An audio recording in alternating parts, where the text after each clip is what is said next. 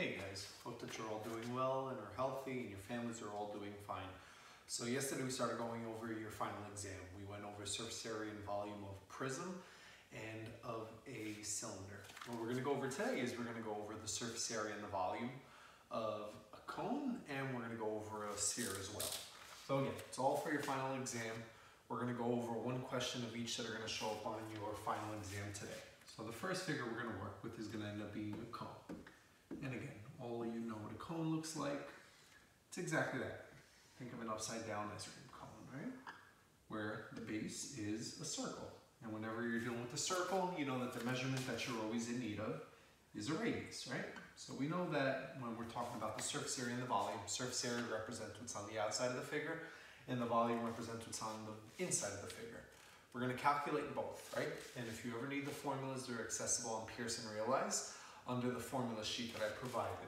So the first thing, to figure out what the surface area is going to be, we would use the formula for surface area, right? To figure out how much is on the outside. And it'd be pi r squared plus pi r l, right? So two measurements that we need. One is going to end up being the radius. The other one's going to end up being the length, right? So we know that the radius, let's say it's going to end up being 3 meters, right? And then let's say that the length of this cone is going to end up being 6 meters. So we have 3 and we have 6. So now before anything else, we can just start labeling them, right? We know that the 3 represents the radius, and we know that the 6 represents the length because it's how long the cone actually is, how long the side of the cone actually is. So when we're working with this, first thing we can do is just substitute, right? We have pi. We know that the radius is 3, right? We have squared plus, we have pi again. We know again that the radius is 3. And we know that the length of the cone is 6. So all I did was just substitute the variables that we had, right? Pi came down, radius was 3, squared plus pi came down. We know that the radius again was 3. And we know that the length of the cone was 6. So once you have this again, you can start dealing with the exponents because you have two parts. You have the first part here, and we have the second part there. First part, before you multiply, take care of the exponent, right? And whenever you see 3 squared, it means 3 times 3. Don't make the mistake of doing 3 times 2. 3 squared means 3 times 3, and 3 times 3 is 9, right? So we have 9. Don't forget the pi there, right? Next part, plus. And when you have all that, pi times 3 times 6, since it's all next to each other with no signs in between, just multiply. We know that 3 times 6 is 18, right? And then we still have the pi. So again, all I did before dealing with the pi, I did 3 squared. 3 times 3 was 9. Brought down the pi, brought down the plus. 3 times 6 was 18, and I brought down the pi. Because now once you have this, again, to make your lives easier, instead of dealing with pi, just deal with 3.14. So we have 9 times 3.14, right? Plus 18 times 3.14. And again, just to show you guys where all this came from, we had 9, pi was 3.14, we had plus 18, 3.14, right? And now once you have this again, two parts, you're going to multiply these two since they're next to each other. You're going to multiply those two, right? So first thing we'll do, 9 times 3.14, right? 9 times 3.14 gives us 28.26. Right? We have 28.26 plus, and now we're going to do 18 times 3.14 times 3.14 gives us 56.52. So all I did was, I did 9 times 3.14 to give me 28.26. I brought down the plus sign, and then I did 18 times 3.14 to give us 56.52. And once you have this, it's telling you to add 28.26 with 56.52, which gives us 84.78, right? 84.78. And again, don't forget the units, which is meters. And since we're talking about surface area, we know it's going to be squared, right? So in order to find the surface area of a cone, you're going to use the formula pi r squared plus pi rl. Substitute the radius and the length, and when you go through the process, you would know that on the outside of this cone, it would be 84.78 meters squared. Since its surface area is squared, it's on the outside. So you're going to have one of these questions on the final. You're going to have another question that's going to ask us to find the volume of the cone, right? Now again, since we're dealing with a cone, the one given is always the radius. We always need a radius. But when it comes to finding the volume of a cone, you're no longer going to need the length, right? Because when we find the volume of the cone, what you care about is the height. And I'll show you what I mean. When we find the volume of the cone, formula is going to be 1/3 pi r squared h, right? So what we need is the radius, which we have, and we're going to need the height, which we need. And always remember, the height is always a straight line that forms a 90-degree angle. And so for this case, we'll make the height be, let's say that the height is 5 meters, right? Just picking a number. So from that, we have 1/3 pi r squared h, right? And we'll deal with the third then. We know that the radius is 3, and we know that the 5 is the height, right? So before anything else again, let's just substitute. We have equals, we have the third, we have pi. We know that the radius in this case is 3 again. We have squared, and we know that the height is 5. So right now we have that, right? And so we have 1/3, we have pi. We know that the radius was 3, so we substituted 3. We have a square, and we know that the height was 5, so we substituted that. And before you start multiplying any of this out, my advice to you, always deal with the exponents first. Exponents before multiplication, order of operations. So we'll bring out everything else. We have the third, right? We have the pi. We know that 3 squared means 3 times 3, and 3 times 3 is 9. And then we have 5, right? So all I did in the first step, kept everything the same, just did 3 times 3, 3 squared, which gave us 9. Because now once you come here, again, before you deal with the third, let's take care of multiplying the 9 and the 5 in parentheses, right? So we'll bring down the third, we'll bring down the pi, and we know that 9 times 5 is 45. So all I did in that step again, third stayed the same, pi stayed the same, 9 times 5 was 45. Now, whenever you want to deal with that third, right? If you're thinking about a third, all the third means is you're going to end up dividing by 3, right? So we have, forget the pi, we have 1/3 of 45, right? And if you have 1/3 of 45, what you're going to end up doing, 1/3 of 45 means all you're going to do is 45 divided by 3, right? Because if we're talking, for example, a half of 20 is 10. Half of 10 is 5. If I'm talking about a half, it's the same thing as dividing by 2, right? Same idea. If I'm talking about 1/3 of 45, it just means I'm going to do 45 divided by 3. And 45 divided by 3 gives us 15, right? So we know that 1/3 of 45, right? 1/3 of 45, 45 divided by 3 gives us 15, right? So again, 1/3 of 45 gave us 15. We have the pi right there, right? Again, all I did, 45 divided by 3, because that's what 1/3 is. 45 divided by 3 was 15.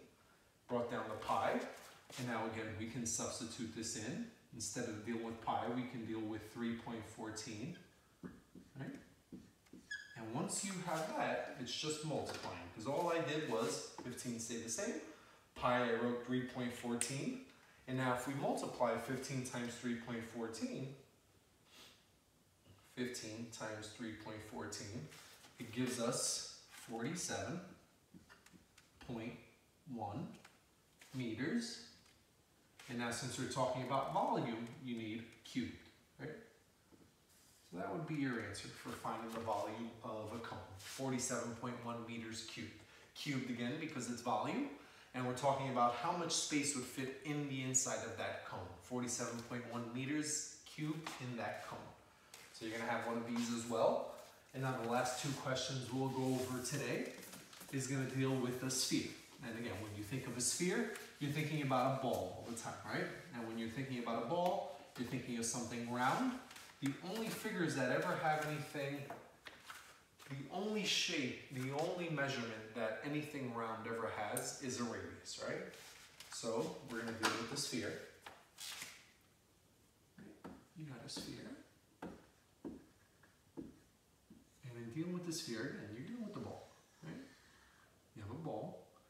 And since it's not flat, you have some perspective, right? You have some dimension to it. And whenever we're talking about a sphere, a ball, the only thing that we have to work with is always a radius, right? And in this case, let's call the radius again. Let's call the radius in this case, let's say it's 4 feet. Right? Let's say it's 4 feet. Now, we want to find the radius, we want to find the surface area, you want to find the surface area and you want to find the volume of this. So to find surface area of a sphere, it's actually very, very simple. It's going to be 4 pi r squared, right? And now the only measurement we have again is the 4. 4 represents our radius. So let's just substitute it. We have equals 4 pi. We know that the radius in this case is 4. And then we have squared, right? So all I did so far was just substitute. We had 4, we had pi, we know that the radius itself was 4, and we have squared. So first step, before we do any multiplication, before we deal with that 4 and that pi, let's take care of the exponent, right? So 4 times 4, we know 4 squared. 4 squared, 4 times 4 means 16. Right? Because 4 squared, 4 times 4, 16, right? Everything else stayed the same. Before dealing with pi, now since everything is all together, what we can do is just multiply everything together, right? We can literally do 4 times 16, right? So 4 times 16 was 64. Don't forget the pi right there, right? And again, all I did was, I had the 4, I had the 16, everything is together. 4 times 16 gave us 64, brought down the pi. To make our lives easier, instead of dealing with pi, we can deal with 3.14, right? And once you multiply 64 times 3.14, it's going to give us 64 times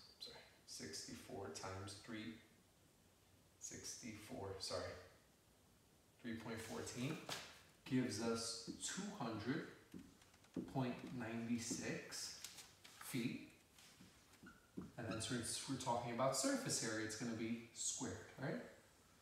So if we're talking about what's on the outside, the surface area of that sphere, it's going to end up being 200.96 feet squared. Again, very simple to find surface area of a sphere. The one that sometimes people get a little freaked out by is finding the volume. Just because for the volume, the formula itself can look a little bit complex compared to all the other ones. Again, since we're dealing with the sphere, the only thing that we have is a radius to work with, right? So if we want to find the volume of a sphere, we're going to use the formula, which is going to end up being 4 over 3 pi r cubed, right? And again, 4 over 3, you guys did well with the pi, radius to the third. And that's the only thing that some people may have an issue with. But again, we have the radius, so let's just substitute everything we can, right? We have 4 over 3. We have pi. We know that the radius again is 4 to the third, right? And now before you deal with the 4 over 3, before you deal with the pi, let's deal with the 4 to the third. Now what 4 to the third means is you're going to multiply 4 3 times, right? So 4 times 4 times 4. Because 4 to the third means you're multiplying 4 3 times. 4 times 4 times 4, right? And if we do that, we know that 4 times 4, right? We know that 4 times 4 is 16. Don't forget that other 4, right? So 4 times 4 was 16. Now we're going to do 16 times 4, which is going to end up giving us 64, right? So we know that 4 to the third is 64. So wherever we see 4 to the third, we know it's going to end up being 64, right? Nothing else changed. We know that pi is still the same, and we know that we still have 4 over 3, right? So 4 over 3 stayed the same, pi stayed the same, and 4 to the third, 4 times 4 times 4 is 64, right? So we got the 64 there. And now just to make your lives a lot easier, what I would just say, there's another way to do it, but I don't want to confuse you guys since we're not in class to discuss this. If you have 4 over 3, what we can do is we can just convert everything to decimals, right? So if you were to take 4 over 3, it just means 4 divided by 3, right? And if you do 4 divided by 3, 4 divided by 3, it's going to give us 1.33. My advice, just use 2 decimals because it makes it more accurate. We have pi, so for pi we'll use 3.14. And then we have 64 as well, right? So all I did was just convert everything to decimals that I could. 4 divided by 3 was 1.33. Pi was 3.14. 64 stayed the same. And now we can just multiply it. If you want to multiply it all together, you could. If you want to do it part by part, you could. So the first part, we would do 1.33 times 3.14, right? 1.33 times 3.14 gives us 4.18.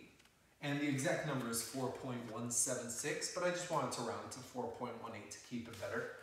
So 1.33 times 3.14 gave us 4.18. Can't forget about the 64. And once we multiply that as well, if we now do 4.18 times 64, it's going to give us 267.52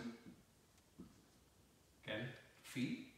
And since we're talking about volume, it's always going to be cubed, right? How much space on the inside is always volume. It's always cubed. So if we're talking about that sphere, we know that the volume, the amount of space inside of that ball, inside of that sphere is 267.52 feet cubed. Again, always remember, surface area is what's on the outside of a figure. Volume is always what's on the inside of a figure. Today we found the surface area and volume of a cone and of a sphere. The last review that we have to do tomorrow is going to end up being for the surface area and volume of a pyramid. We'll go over that all quick. But I hope you guys are all doing well. Hope your families are safe and be good, guys. Let me know if you need anything.